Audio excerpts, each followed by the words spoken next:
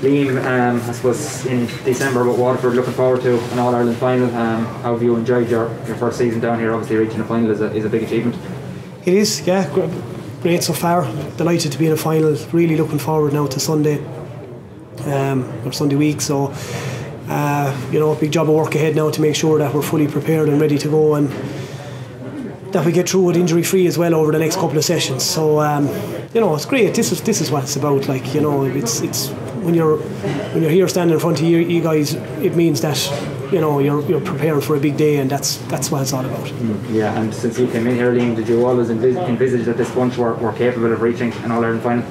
Absolutely. It was one of our goals from the start that we would take it obviously match by match, but our goal was ultimately, like every inter-county hurler, is to reach the All-Ireland final and hopefully win it. So I didn't feel that was an extravagant goal to be achieving, to be aiming for. So we felt it was realistic. So we're thrilled now that we're in a position now to try and go on and win the All-Ireland. Yeah, it's been a busy couple of weeks with the games coming thick and fast, but do you think that's suited this bunch of players?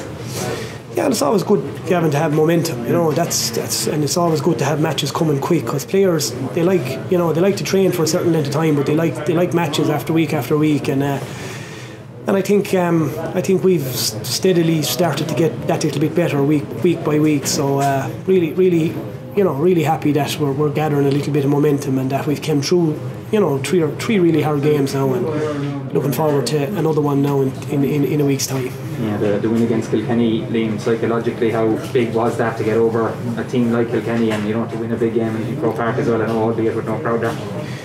Yeah, look, it's always great to get over the line again. Real quality opposition. That's what confidence is made of, and that's how you achieve. How would you say, momentum. So for us to get over the line against Kilkenny last weekend was big. There's no point in saying different. It was big, and it's a big part of having these players of mine in a good place for next Sunday. Yeah, definitely. And that second half performance, team 216, I think, from play out of the 217, it must have been really pleasing the way you brought everyone into the table, and the impact of the bench again very strong. Yeah, look, we have a really nice panel. 35-6 players there working really hard behind the scenes all the time, and not just our team now, but our 26 is rotating quite regularly, because that's what we're seeing in the training field. Fellas are putting their hands up, and any one of the 26, or sorry, any one of the 15 to 26 that are named, or 16 upwards, will have an opportunity, or not an opportunity, but will have a real chance of playing any day that we take the field, because they wouldn't be on our panel if we didn't believe that they were capable of offering something, all depending on how the game is unfolding, and what way, and what positions, and what the way the opposition set up. So look, really happy with the way the bench and the players that are not on the starting 15 are working behind the scenes as well, Gavin. Yeah, and how important, Liam, is it to have that unity, I suppose, amongst the squad, and competition for places? I suppose that makes your job, I suppose, tougher, but in a way, a good way as well, I suppose. Yeah, it's great to be challenged like that. That's what a manager wants, is to be challenged to make them calls, and it's up to the manager then to be able to challenge these players to put them in that position as well. So we challenge one another well, and we have a good, healthy respect for one another, and the team and panel will always be picked on merit, and that's the way it'll be. Yeah, and your thoughts now on Limerick, Liam? This will be the first time Waterford and Limerick will meet in an All-Ireland final. You played them a couple of weeks ago, but what was your thoughts on their game with Galway there the weekend?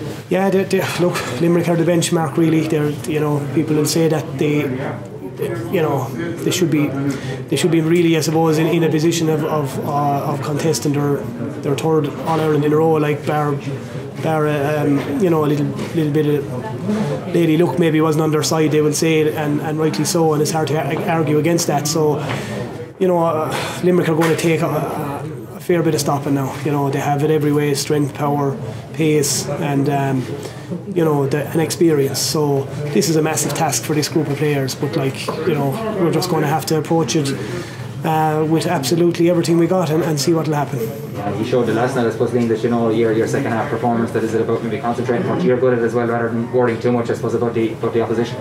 Sure, yeah, we're going to concentrate on ourselves, and that's the way it has to be. So we really have to have to make sure that we're right, you know, and just see what will happen, see where it'll take us. Yeah, Toby massively in 1959 is a long time here in Waterford. They're waiting for an All-Ireland to be massive if Conor Prunty could go up the steps on Sunday week. Yeah, look, it is, and you know that we're not, to be honest, looking at it like that, Gavin. We're looking at it as a match. We're going to Dublin to play a match now. It's a match with a little bit more importance than usual, obviously, but it's a match for us. It's a match that where we have to turn up and make sure we perform, and if we perform to the best of our ability, absolutely we give ourselves a chance. And even if we do perform outside ourselves and we don't have Liam McCarthy coming home, look, we can stand up and say we gave it everything we had, and you know, fair play to the opposition if they beat us.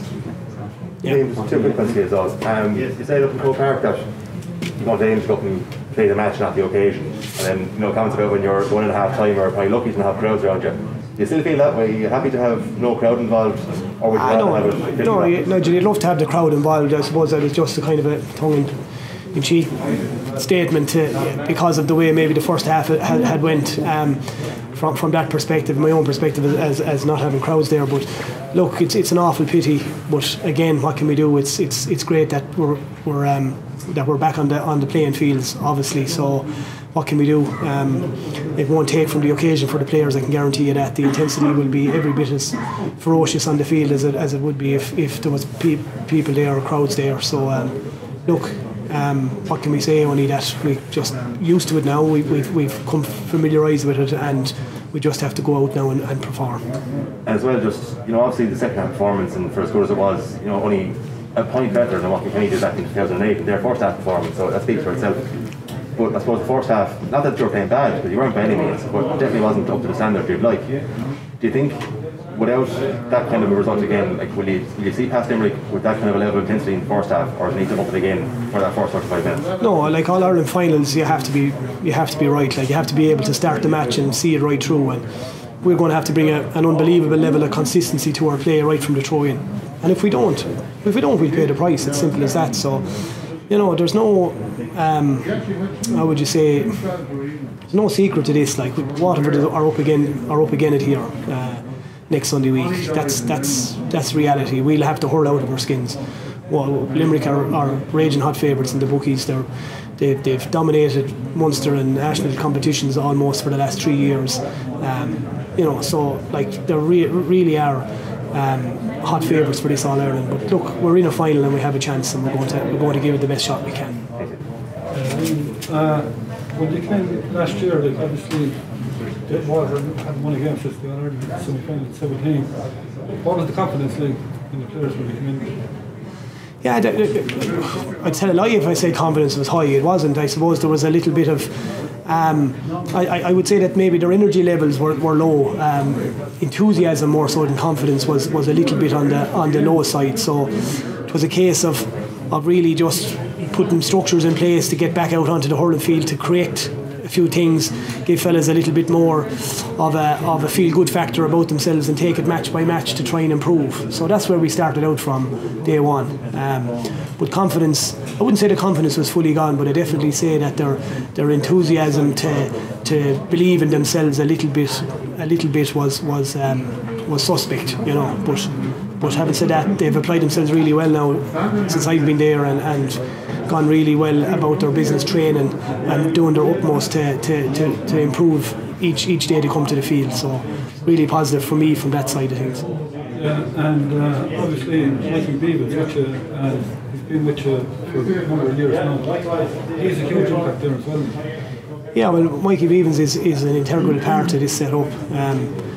You know, the relationship he has with his players on the field and on the coaching field is just, you know, extraordinary. Really, he's a serious man, a seriously good coach, and you know, oozes energy and enthusiasm. Everything you'd need your players to be, he's that in the middle of them every night training, and you know that's a big part. You know, obviously you have to have the players, but a big part of us being here in the position we're in, contesting All Ireland final next Sunday is down to that man as much as the players and the rest of the management team. They've put in a marvellous effort, and you know, we just hope now that we have enough done and make sure that we're ready to go.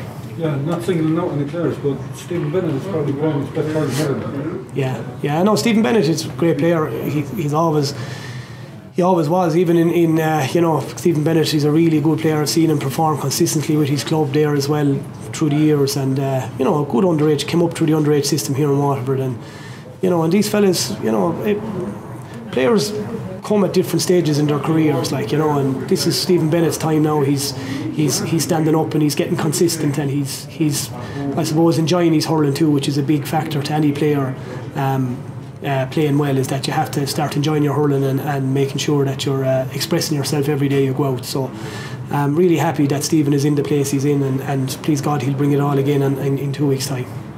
Thanks. No problem. Yeah. Thanks, Lee. Right, lads. Thanks, man. Right. Sure, thanks. It's lovely. WLR, IMRO Local Station of the Year.